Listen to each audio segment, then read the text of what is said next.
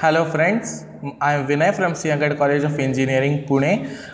My department is Department of Engineering Sciences, and today we will learn about stereographic projections. Now, this is our model of stereographic projections. Let me explain. This is the plane of which we have to take the projections, and then this is the 3D sphere. We have considered here a sphere of unit radius. So generally, when we have to represent any 2D plane on a 3D figure such as sphere, then we have to use stereographic projections. We cannot directly take and paste the plane on the sphere. So this is how we do it. If we see, then we have to consider a projection point, and then we will consider any point.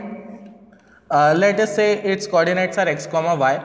Then we will join these 2 points with a straight line, and then we see that this line cuts the sphere at exactly 2 points. The one is here and the one on the pole.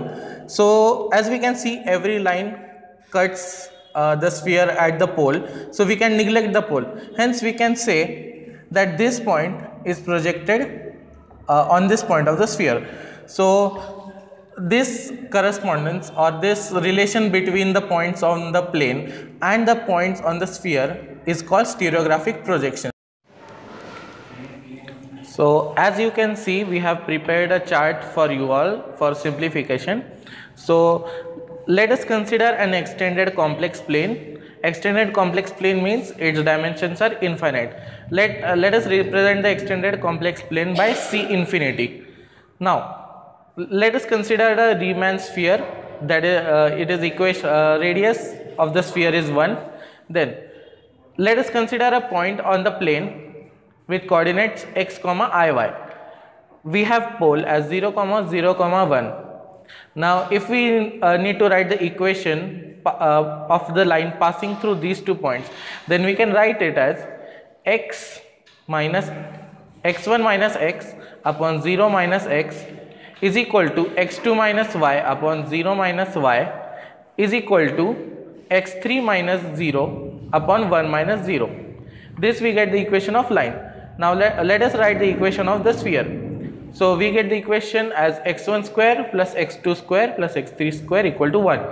Now if we need to find the intersection point of this line and the sphere, then we have to solve these 2 equations simultaneously. Let us put this equation of line equal to t. So we can rearrange these terms and get value of x1 as x into 1 minus t, x2 equal to y into 1 minus t, and x3 equal to t. So we will put these values of x1, x2 and x3 in equation of the sphere. So by solving this, we get the value of t as mod z square minus 1 upon mod of z square plus 1. Mod of z equal to under root x square plus y square. Now again we will put these value of t in these 3 equations. So we will get the relation of x1, x2 and x3 in terms of x and y. So we get x1 equal to x bracket z upon mod z square plus 1, x2 is equals to y bracket z upon mod z square plus 1, and x3 as mod of z square minus 1 upon mod z square plus 1. If I need to map the points on the sphere on the plane, then we can rearrange the same equation and get the relation of x and y in terms of x1, x2 and x3. So here we get x equal to x1 upon 1 minus x3 and y equal to x2 upon 1 minus x3.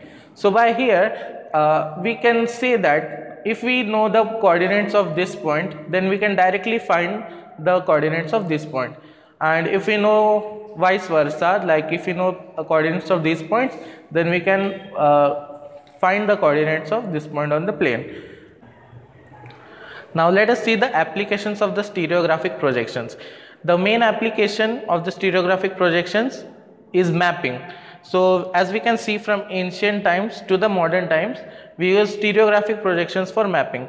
So these are 3 different types of projections we take for different type of mapping and analyzing techniques. So let us say we need to analyze the part which comes near the equator. So what we will do, we will keep the axis and the equator at 90°, and then we will take the projections from the projection point. Then we will get the image something like this. So this is the main image looks like this. So this is called as equatorial projections. The next type of projection is polar projections, where we will keep the equator and the axis coinciding to each other. Then we will take the projections from the projections point on the plane of projection, and then we will get the image of the north pole. So it looks like this. Let us go to the third part. Third part is the oblique projections.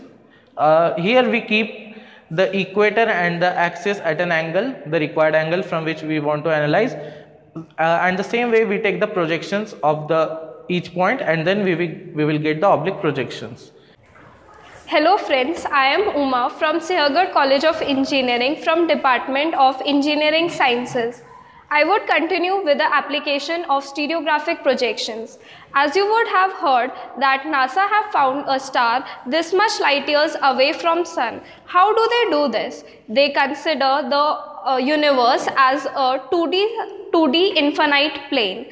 Let's see, like if a star is located on this point, so the position of that star they consider to be a point, and using the formula, as you have seen earlier, using this formula of the infinite point, you can calculate the distance of that star from the Sun. The other important application of this is in defense, to study the projectile of the guided missile. There, the Earth's surface is considered to be a 2D plane. Moreover, we know that Earth is a 3D sphere. Hope so you enjoyed watching this. Thank you.